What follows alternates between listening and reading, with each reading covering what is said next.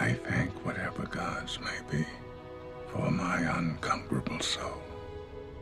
I am the master of my fate. I am the captain of my soul. Today, President Mandela takes office in Pretoria, balancing black aspirations with white fears. Remember this day, boys. This is a day our country went to the dogs. Brothers, sisters, this is the time to build our nation. All of the whites are cheering for South Africa. All of the blacks are cheering for England.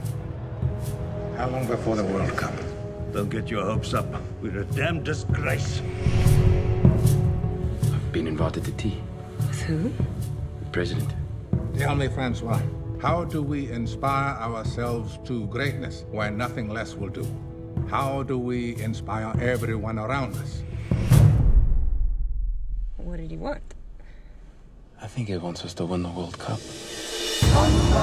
This rugby is a political calculation. It is a human calculation. According to the experts, we'll reach the quarterfinals and no further.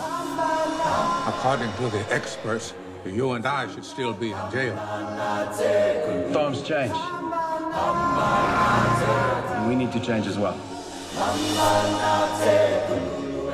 We become more than just a rugby team. Did you ever imagine this?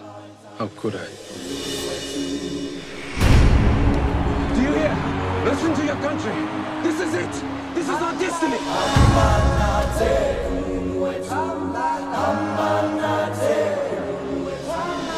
I was thinking about how you spent 30 years in a tiny cell and come out ready to forgive the people who put you there. I am the master of my fate. I am the captain of my soul.